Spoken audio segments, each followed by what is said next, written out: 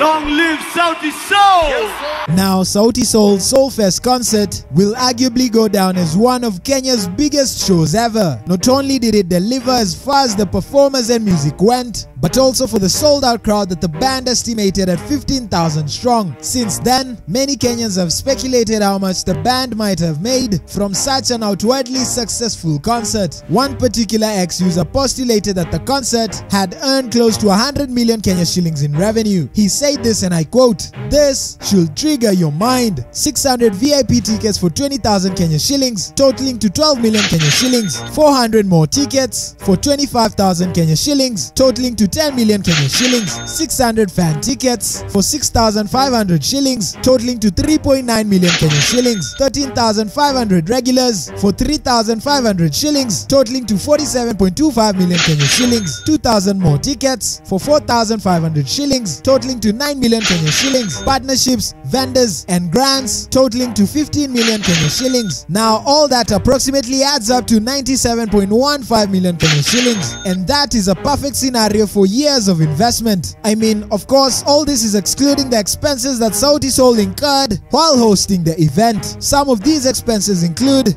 renting out to Uhuru Gardens, providing security, quality sound and stage hire, tents, wages, among others. If these expenses were removed, how much money do you think Sauti Soul made as profit for their Soulfest concert? Comment the answer down below, and as always, don't forget to subscribe and hit the like button. See you in the next video.